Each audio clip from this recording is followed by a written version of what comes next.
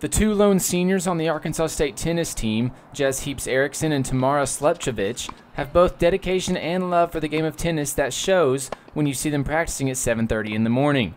But the passion they have for the sport is something that started for both of them at an early age. I started playing pee-wee tennis at about 4 years old. I started when I was 5.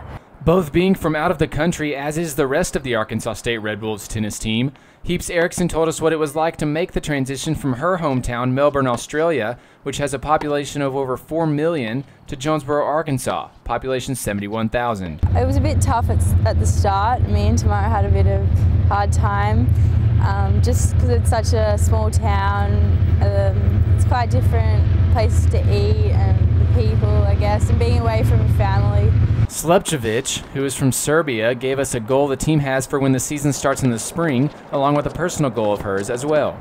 We have a goal to finish in top 4 of the conference, but it's my personal goal. I would like to win all conference again. I asked both players what some of their favorite foods were from back home. Slepčević said she likes crepes with Nutella, and sometimes her and a teammate will make some for the rest of the team. Heaps-Erickson said she likes a meringue cake type thing called pavlova.